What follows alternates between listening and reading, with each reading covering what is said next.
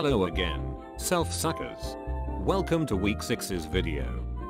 Last week was full of high-octane NFL action and some more fun headlines.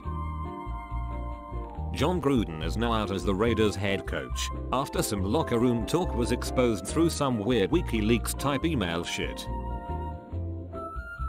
The Packers and Bengals decided to try and break the record for the most missed field goals in a quarter, looking like they were intentionally shaving points.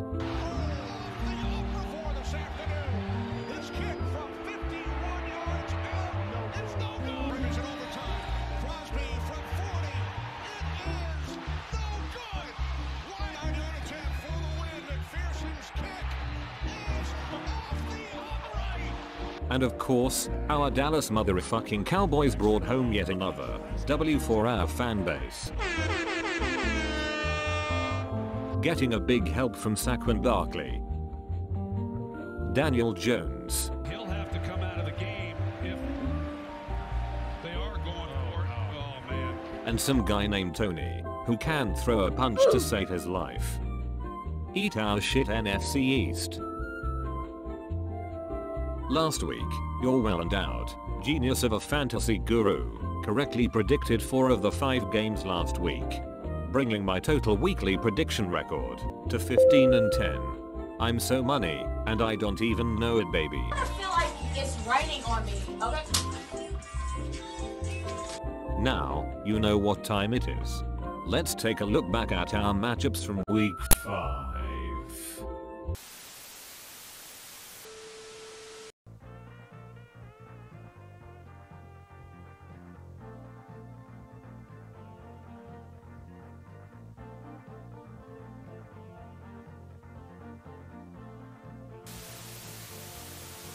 First up, we have Alex's Timo Quiers, who took on Archibald Meatpants. Alex came into this game with his dick on fire after winning 2 games straight and looking for his third. Luckily, Ezekiel Elliott and Dak Prescott delivered for Alex in a big way as his team took this one 120.58 to 82.18. For Brendan, he got a nice performance from Kareem Hunt, who put up 23 points. But that's about where his luck ends.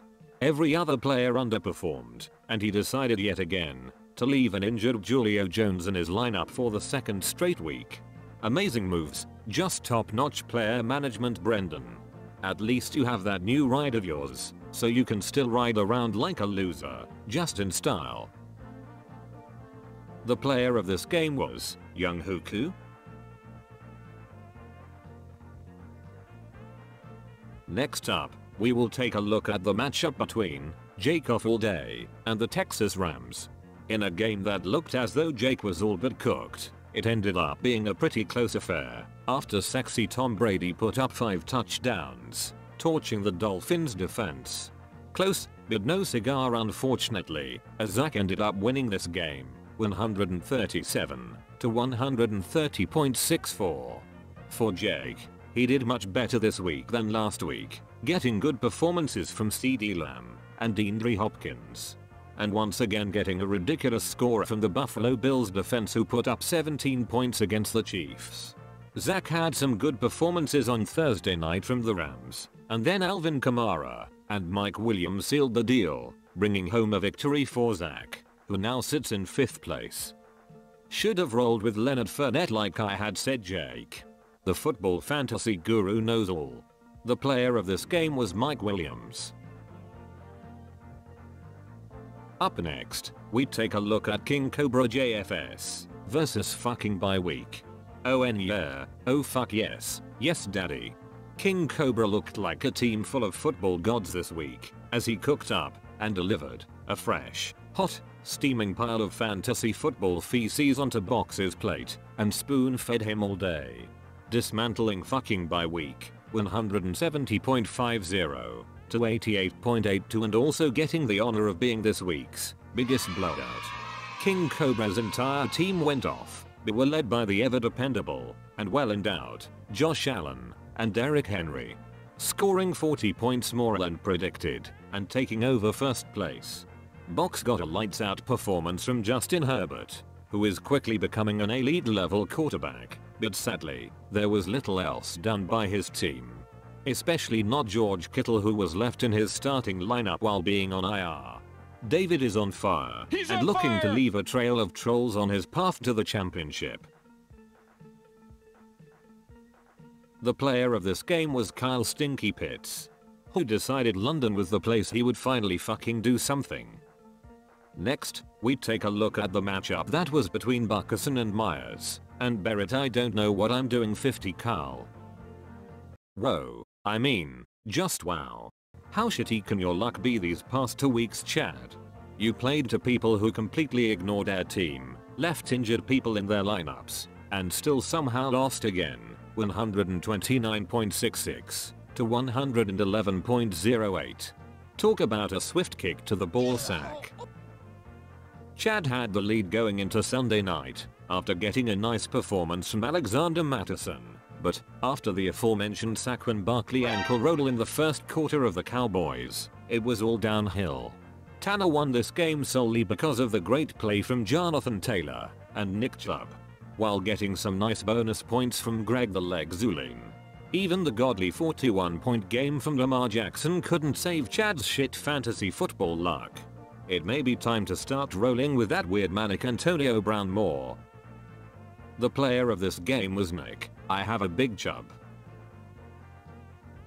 To wrap up our weekly rewind, we have the game between Dario versus Bishop Sycamore.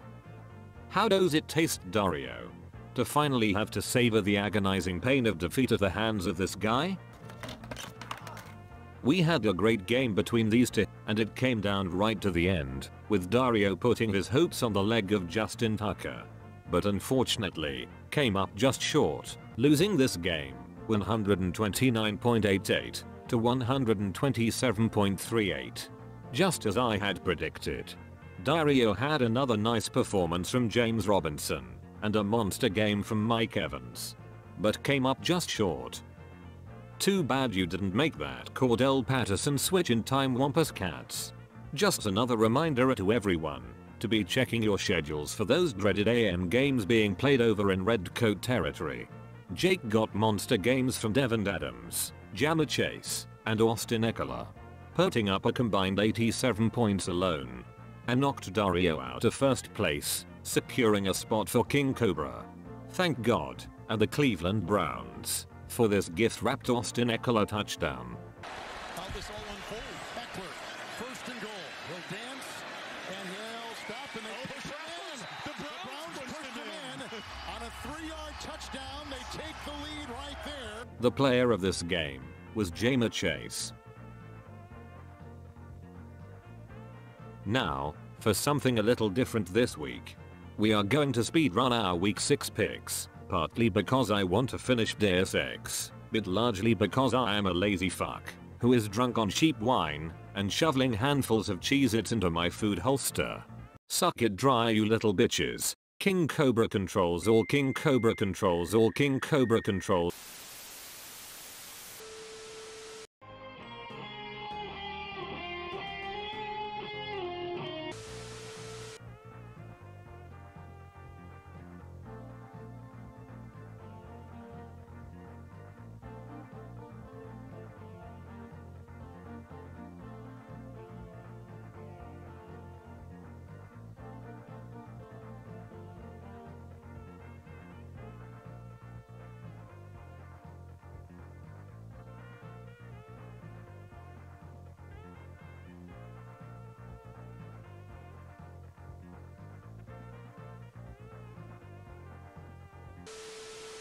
But George Washington didn't do shit. He can suck my fucking dick. I fucking hate that faggot.